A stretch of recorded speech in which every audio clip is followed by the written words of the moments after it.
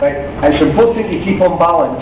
If your balance is compromised, then there's every chance that they're going to be able to take you over. And the last place you want to be is on the ground with a man who's got a knife. Right? So make sure that you really got to make sure that you stay on balance the whole time. So once you've done your initial strikes, and you lock them up here, and you've got them nice and tight, I've got this arm lock on, as I turn around here, and I pull them around in this direction, to where my balance is still. I'm still in my strong stance. I've no compromised my balance at all. The idea is I want to destroy his posture and destroy his balance, whilst at the same time maintaining my posture and keeping my balance. As soon as both of us are off balance, it becomes a fight again. So it's important that your balance is good and his is destroyed.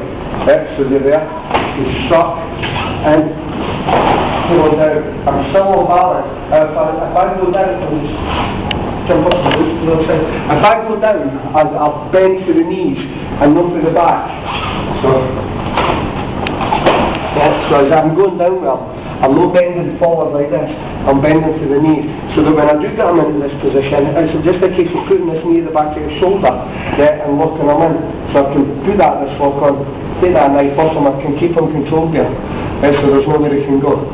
Okay, so balance is paramount. Always.